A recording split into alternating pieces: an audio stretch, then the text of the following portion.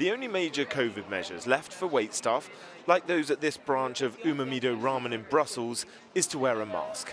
But with vaccination rates in the Belgian capital lagging behind the rest of the country at just over 52% double dosed, the government is considering imposing COVID passes, like they have over the border in France. A scan of a QR code proves a person is vaccinated, tested or recently recovered from COVID. Restaurants here might have to do the same.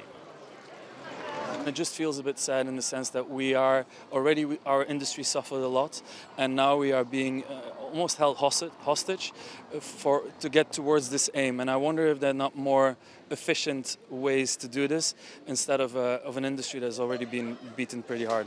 The sentiment of this restaurant is echoed by the Brussels Association for Hotels, Restaurants and Bars. And they're also worried that it's only the capital region that's going to have to enforce the COVID passes and not the whole country.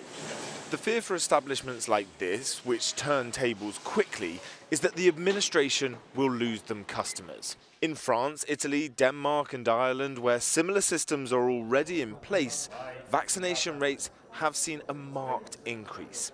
One of the diners here in Brussels actually works as a waiter in Paris.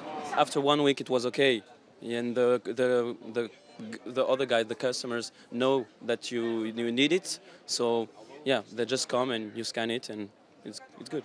And other customers told us they wouldn't mind. If it grants me access to restaurants and outdoor activities like festivals, I will be glad to do it. The Belgian Prime Minister has hit the streets of Brussels on foot this week, asking people to get vaccinated.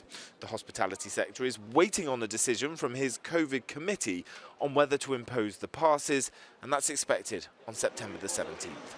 Jack Parrick, Euronews, Brussels.